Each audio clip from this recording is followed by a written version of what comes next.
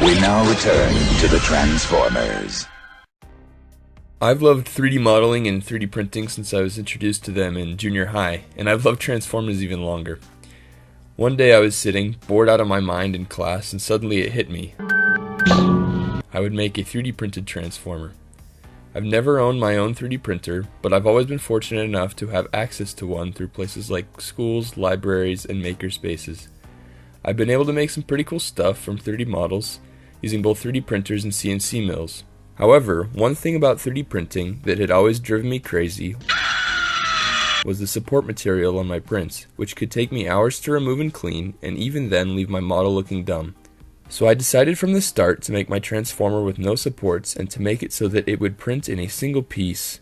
Ideas flooded into my head until the end of that class, and I came home with my assignments filled with doodles and sketches for how I could accomplish this. Naturally, my first Transformer design was the main man himself, Optimus Prime. And Optimum Prime.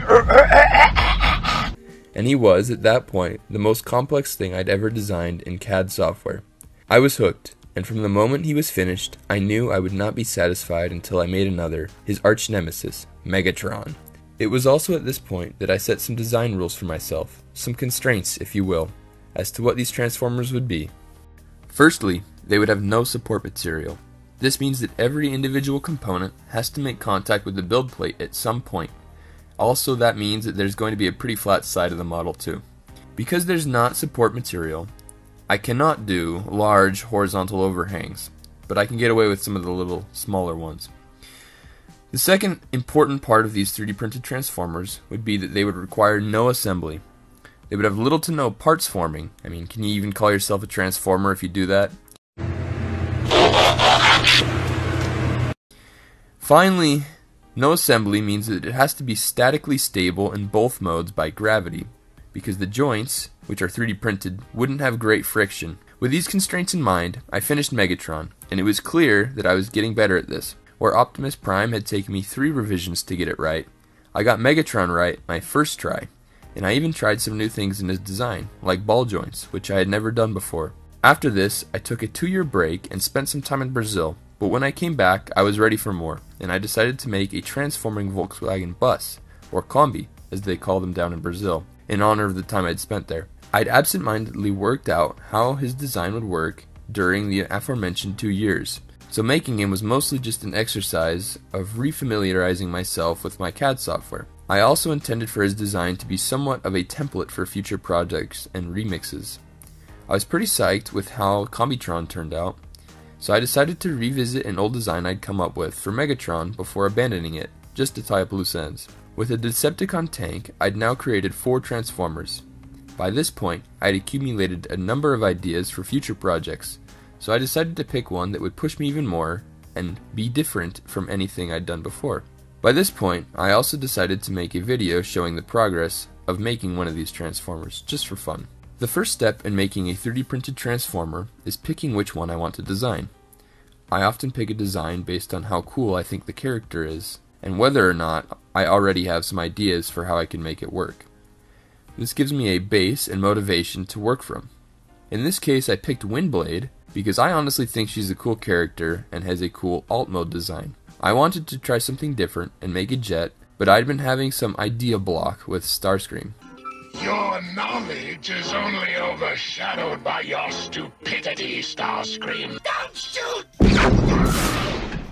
And I also wanted to see if I could make a more slender Transformer, in this case, a female Transformer.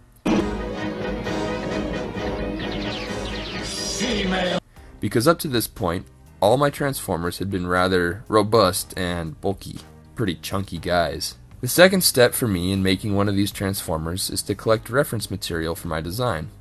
This depends a lot on how familiar I am with the design. For example, Optimus only needed reference material at the very end when I started adding finer details. Sometimes this reference material can also help me decide on a scale for the figure. Collecting reference material for Windblade was interesting because, as a female character, she is subject to the nature of the internet, which unfortunately gives pretty much every female character in existence over-endowed features when compared to the primary source material, and that kind of a design was not my objective for this project. She's not so hot. She's hot enough to replace you whenever I choose. Having collected enough reference material, I then proceeded to part 3 in my design process, making some initial design sketches. In this, I often use Optimus to scale my Transformers, where a majority should be smaller than him.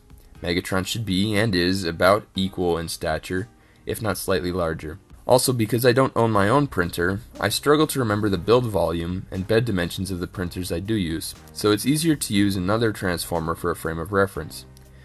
Sketching out a design helps me visualize in my head the extrusions and sketches I will have to make in the CAD software, and throughout the rest of the design phase I will continue to make more sketches as needed as I go along. Once I have a good idea about what I'm going to model in CAD for my sketches, I can proceed to step 4, which is taking my idea from a 2-dimensional to a 3-dimensional space and model it in 3D. I initially modeled components that I called the skeleton, because I was going to use them as a test, but then I ended up just using them anyways. But all my parts are still labeled skeleton because of that. I then moved on to the feet and ankle joints, which I plan to be a similar concept but still a different joint, because it locks horizontally and not vertically. Overall, the joints were the biggest challenge of the model, because there were often more of them and joints that I had never done before in the shoulders, hips, knees, ankles, and landing gear. After I'd figured out the legs for the most part, I moved on to the torso, starting with a base to help me set scale, and then working on the complex curves involved in both the torso region and the cockpit portion. A somewhat late addition was the landing gear for jet mode, and I was particularly concerned with the compliant mechanism that would lock it in the opened and closed positions. As a final touch, katanas that store as wingtip blasters in the jet mode. A quick check in the slicer and it was ready for printing. The first prototype was good. The hips, knees, shoulders, and cockpit worked. Even the landing gear worked, though it was a bit short. This was the first time I'd seen the completed jet mode, and I couldn't have been happier with it. But there were some things to fix. For starters, the ankle locks didn't work and it couldn't stand on its feet. You disgust me. There were also some improvements to be made with the shape of the arms, with some joint tolerances, and with the fit of the swords in both their sheaths and in Windblade's hands. So I made some quick revisions, including completely remodeling the arm, and sent it back off to the printer. I'm super happy with the way Windblade turned out. I think she's pretty faithful in both jet and robot modes, and although her transformation is pretty simple, she still helped me push back the horizon on my abilities and grow in many ways. Looking to the future, I've been asked a few times to do the fan favorite characters of Starscream and Bumblebee, and I have a few other ideas to work on as well. I'm a full-time student, and my time to work on these things is pretty limited, so it probably will be a little while before I can finish another one of these, but I hope to do as many as possible and amass myself a small army of these guys. Feel free to download the files for any of these Transformers on Thingiverse and make one for yourself. I'm lazy and stupid at painting. You are either lying or you're stupid. I'm stupid. So don't expect me to paint any of them, but feel free to paint one for yourself. I'm sure it would look amazing and I'd love to see it.